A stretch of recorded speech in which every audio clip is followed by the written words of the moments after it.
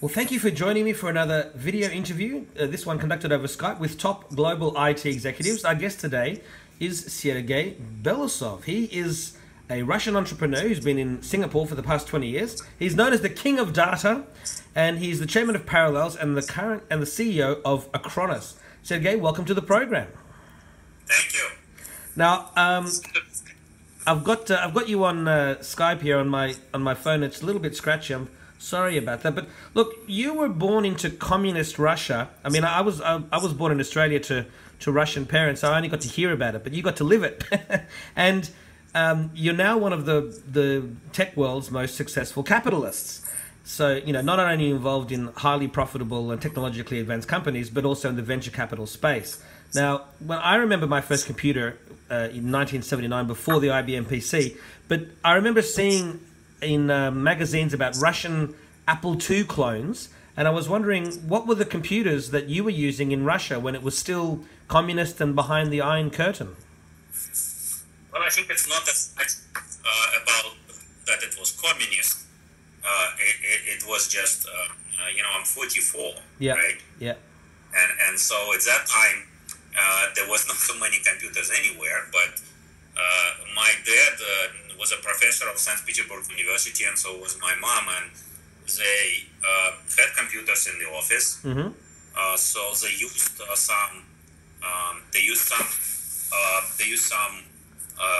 clones of PC, which were made in Russia, which were called digital computerized something called DVK. Yeah. And then some people would have Apple, actually. In a couple of labs, they had Apple. Mm-hmm. And in some clubs, they would have a PC. So nothing unusual, really. Yeah. Pretty common. Then, of course, at that time, when I was studying in school, there was also mainframes, right? But there were sort of Russian variants of mainframes, but it was similar to whatever you would find abroad. So not maybe slightly behind, but not really very behind. Sure, sure. And so were your parents the spark that got you involved or interested in technology, or did you sort of, I mean, what was this, what got you involved in it? I have a very, very messy and rather unusual career.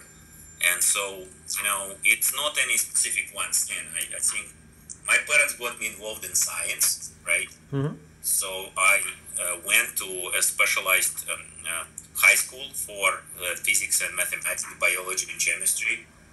And I've spent a lot of time in the labs of my parents because, I suppose I wasn't a very good behavior, so I wouldn't be fitting very well in a lot of kindergartens. Yeah. So they take me to the lab, and so I was there from, some of the first memories I remember is about my mom's lab and my dad's lab. And I would spend time there every day or almost every day. But I was going to be a scientist, not a technologist. Right. And so, I mean, the fact that you're one of the top technology people today must have shocked you a bit if you were to think about it. I mean, if you were a scientist, you might have, worked on nuclear medicine or something like that. I'm 44 years old, and I'm 23 years in business, 23 and a half. And that is all over the world, including Asia and Europe and Africa and Latin America and US and whatever. And so nothing shocks me anymore. Nothing shocks right? me. So it doesn't shock me right now. No. I think it's kind of pretty natural. I think if you look at what I've done when I was a child, that was more turned to be an entrepreneur and a business person than a scientist. But I did study physics and engineering and computer science. And so as I started doing business, it's natural that I ended up in technology business. Sure. Did you study any rocket science? Well, I mean, technically, I'm a theoretical physicist. The reason I ask that is because there's a funny joke. There's a funny saying in English. Whenever you have something that's not complicated, they say, well, it's not rocket science. So yeah, you know what it is, right? But I'm just saying that rocket science is exactly what we studied.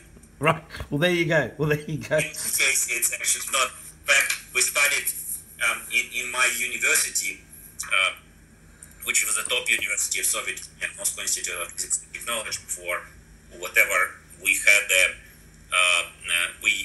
The people who would be admitted wouldn't go to the compulsory military service, so they would be acquitted from it. But instead, they needed to study to be lieutenants of strategic defense. That means effectively they would be operating nuclear missiles, right? Which at that time were targeted at U.S. and other countries like this. And so, and then the university itself, when it was founded for multiple reasons, but one of the main reasons was to design rocket defense system and to design rockets. So we are literally rocket scientists. Well, there you go. So when someone says to you it's not rocket science, you can say no because I studied it and it's definitely not, or it definitely is. Exactly. You see, also another thing about, I've lived like 23 years all over the world and 21 year in Russia, but I guess I have a Russian culture in me, and Russians are very serious people. So when you ask me a question, I will have to answer the question very precisely. Sure. That almost sounds a bit German too. They're very, very serious people as well. Yeah. So, what's a little bit of the story you can share about some of your time at Sunrise? Which I've read some of the interviews about you, and that was a Russian computer company.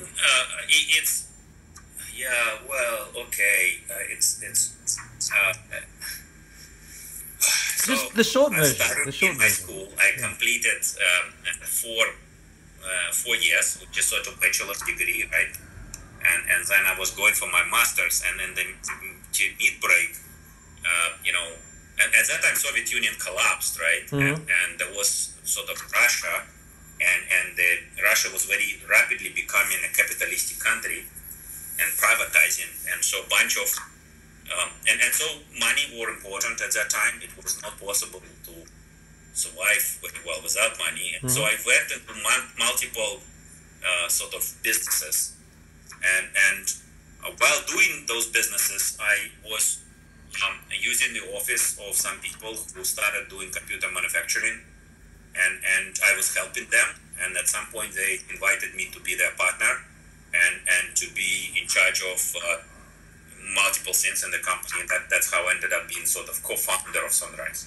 Sunrise is actually the only company which I did not really create. I was sort of invited to be a partner. Yeah. So are there any other exciting technological stories from your youth that are worth sharing in this short time that we have?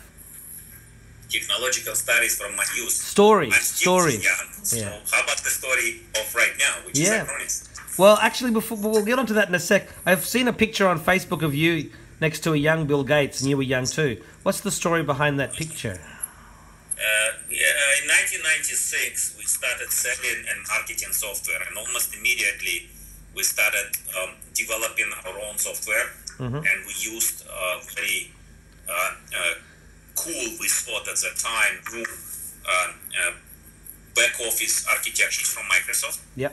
And we were based in Singapore, and then when Bill Gates was visiting Singapore, they have found nobody better to show to Bill Gates but us. Yeah. This was 97. I wasn't particularly, at that time, I was already in business for 5 over years, and I was already 25 actually. So not so young from my standpoint. I was old. Yeah. So what was the biggest challenge in maturing Acronis? We're going to come to the future now, into the multi-billion-dollar company it is today. I mean, I understand that you retook the helm as CEO last year or in the last couple of years. Right. Well, I never was CEO of Acronis in the past. No? Okay. I was involved in Acronis, and Acronis was part of Parallels, and I split Acronis, and after we split, there was actually 4 different management teams. And I was the chairman of the board for a little while, but then from 2007 till 2013, I was just, very passive board member. And then Acronis is not a multi-billion-dollar business; it's a multi-hundred-million-dollar business. Yeah. And we want to make it a multi-billion-dollar business. What's the challenge? It's very hard to say what one specific challenge. It's building big businesses. It's completely challenges everywhere, including competitors, including employees, including processes, including products.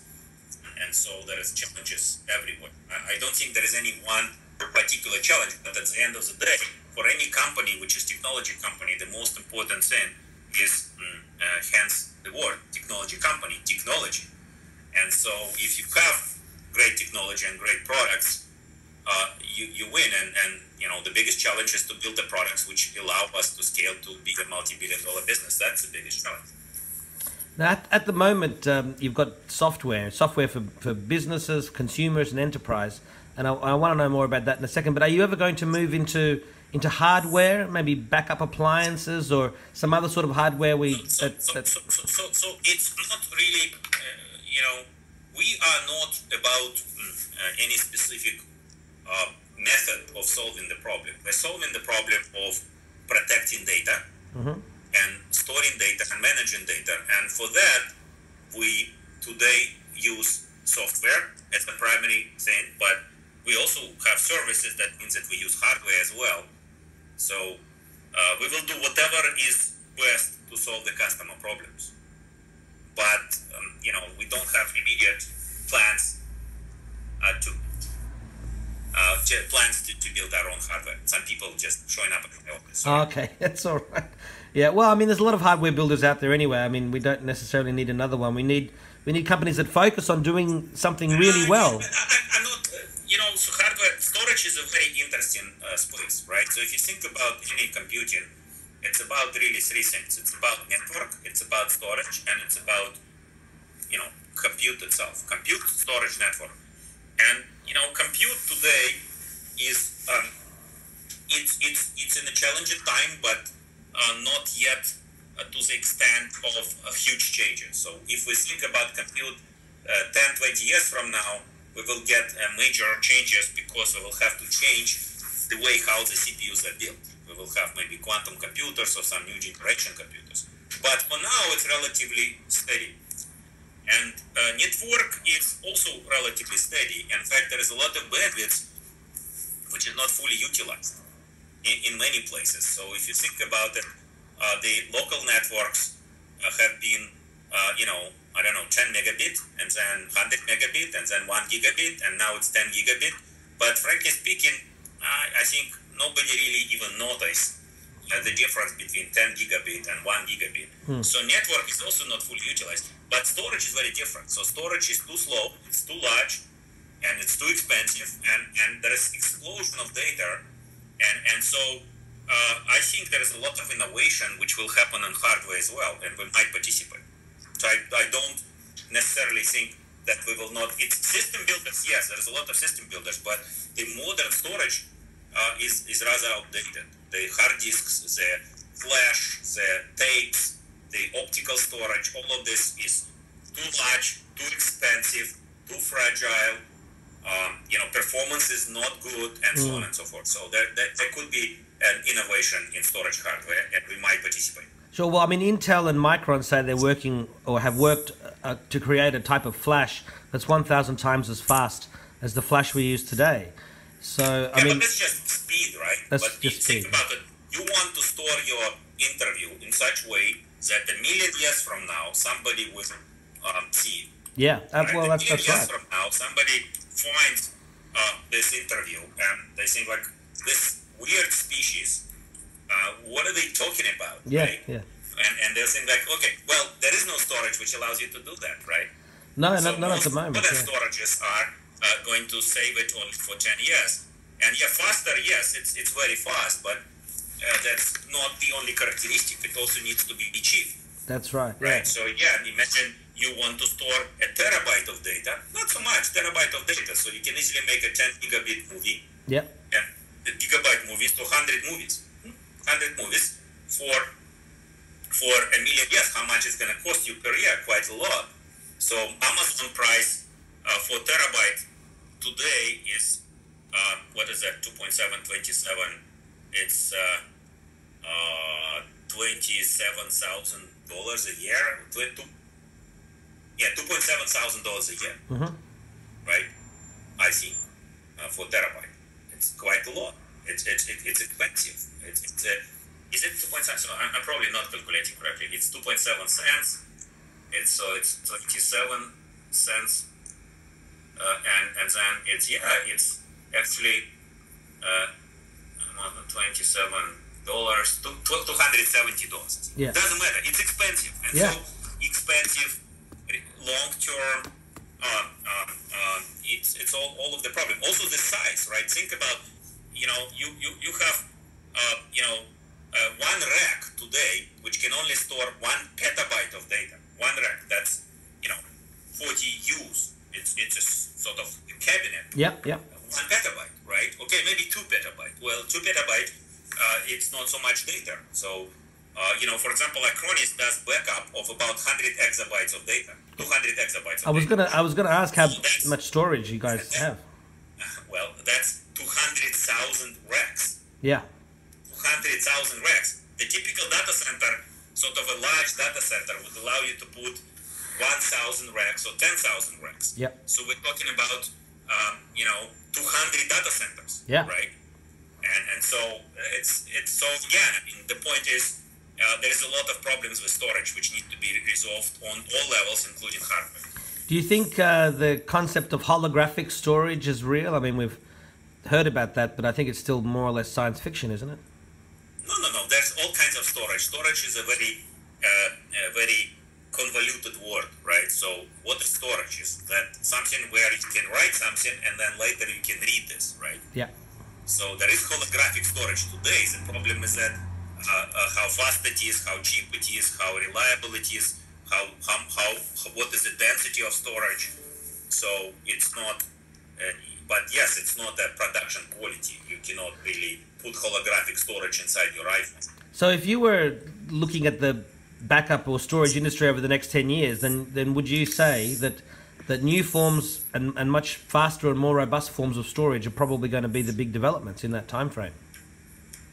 Yes, I think so, because now we're coming to an inflection point. There is sort of two important inflection points, or three. So one important inflection point is called big data. Yep. And big data is about actually making sense of data.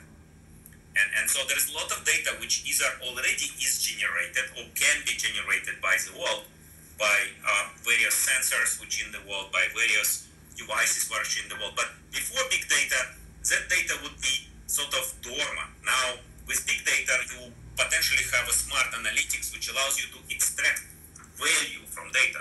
All of a sudden, you can mine data and you can extract more money from data than you can extract from diamond mine in many cases, right? Yeah. So that's one thing. And that leads to explosion of data because all of a sudden it becomes, valuable to have more data. And so the data is exploding, and as it's exploding, there is no place to store it. Today, the world can generate about 3 to 4 times more data than all of the storage manufacturers are making, right? So you cannot store all of the data. But in the past, it was okay because, you would generate the data, but since you cannot do too much with it, most of the data you just throw away. Well, now you can make money from it. You want to store it, but there is no storage. And so that's one thing. But the other thing, which is quite important, it's called singularity, right? Yeah. And people talk about singularity all the time, but for me, singularity is when the world becomes much more digital than it's physical. So today, most of the world is physical, right?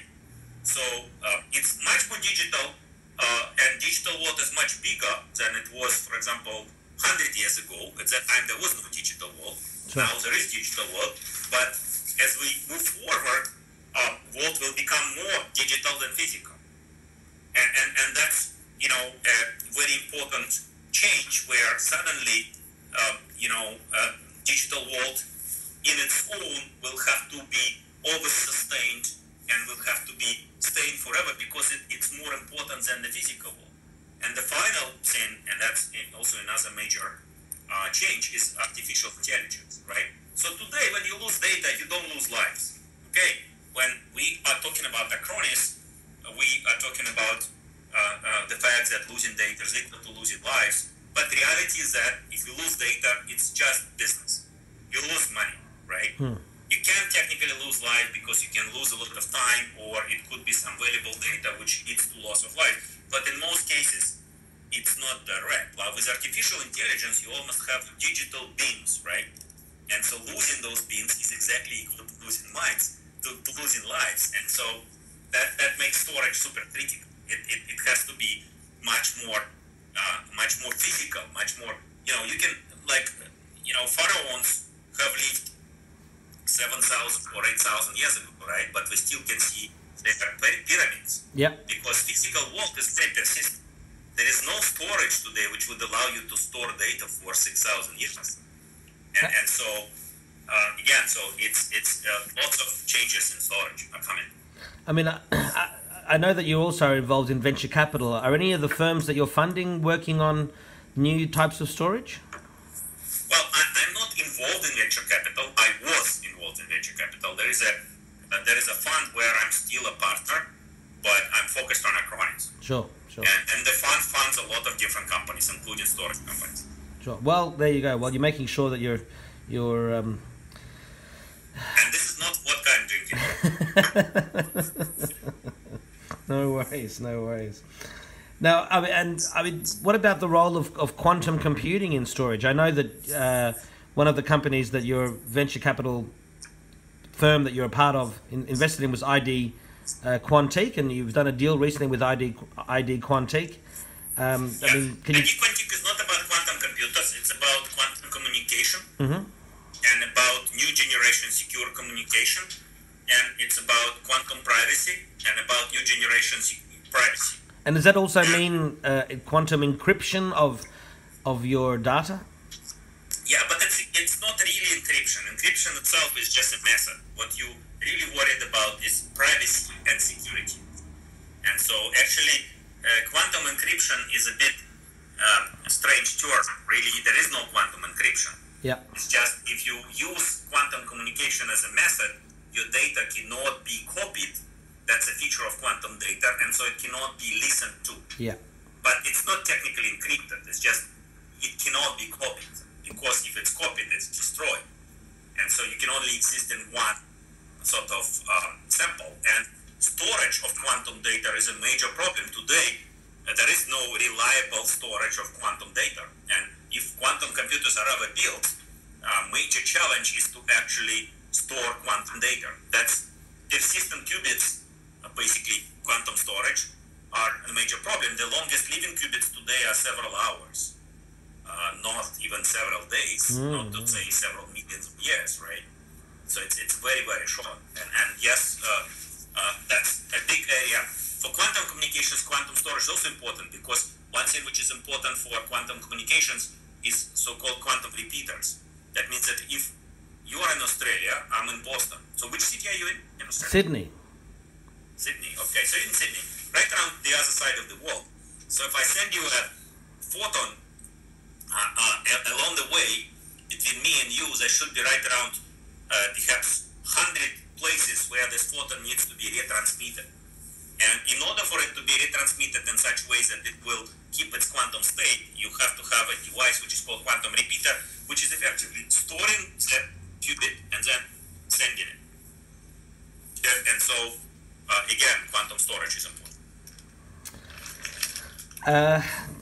Yeah, I've got questions here about silly questions about if you've ever seen Schrodinger's cat, but I mean it's all silly stuff. What other cool stuff can you tell us about what you're doing at Acronis now, and the things that are going to happen? I mean, this year you introduced cloud everywhere. What are we going to see in Acronis 2017? What are the other cool things that you're working on that we should know about? I'm blessed with meeting some very cool people, right? And so one of the cool people I've met early in my career is Bill Gates, right? And you've seen the photo. But the other cool people I've met and dealt with a lot is Steve Jobs. Yeah, Apple. Right. And one thing which you can never ask Apple is, what is he working on? Yeah. And so Acronis is not like this, but kind of similar. We are working on a lot of cool things, and they're all about actually protecting data, making sure that data is never lost, can be easily accessed, can be found, and so on, can be transferred, is in your control, is secure, it's private, and it's all about enhancing our Acronis cloud platform. But there's not something which we will talk specifically. You ask Sure. questions which are good questions. Are we working on hardware? We might.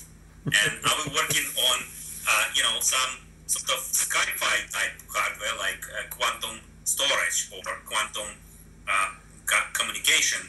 We might, but we're not going to talk about it. Sure. I understand. I mean, you don't want to give all the secrets away to the competitors, that's for sure. So, let me just look over here.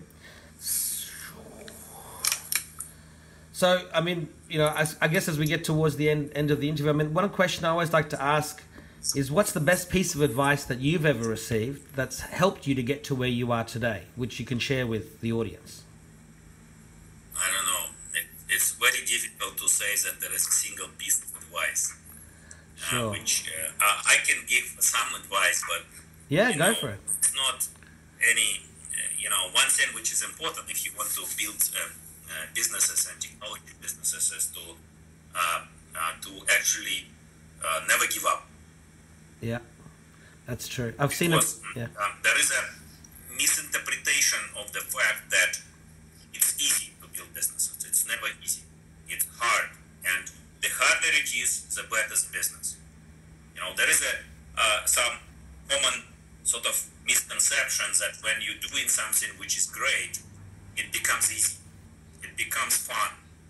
And it is fun, but it's not the kind of fun like a party kind of fun. But it's kind of fun like climbing the Mount Everest type fun, right? So I'm sure the mountain climbers which are climbing Mount Everest, they are enjoying it. But if you ask them, are you scared? They say, yeah, we're scared shitless all the time. Yeah. Right? So it's a different kind of fun. That's right. So the harder it is, the more valuable it is. But so never give up. Never give up. Never give up. Very good advice. So, do you have any final messages for iTWire viewers and readers and for your current and future customers? I think it's very basic messages. People don't today really appreciate the importance of data. Not yet. It's becoming more and more apparent that everything you do becomes data. Money is data. Your life is data. You die, what's left of you is data. Nothing else. Digital pictures, digital movies, digital records. And so preserving your data is very important. The moments of your life, the value in your life, the health, everything depends on data. And so making sure that your data is yours, so it's private, is secured, and it's safe is very, very important. And we want to help. Okay, Sergei, thank you very much. I really appreciate you taking the time from Boston in the US, and I hope to see you when you come back to Australia. Yes, most certainly. It's not far from Singapore. That's right. Thank you very much. Bye-bye for now. Thanks.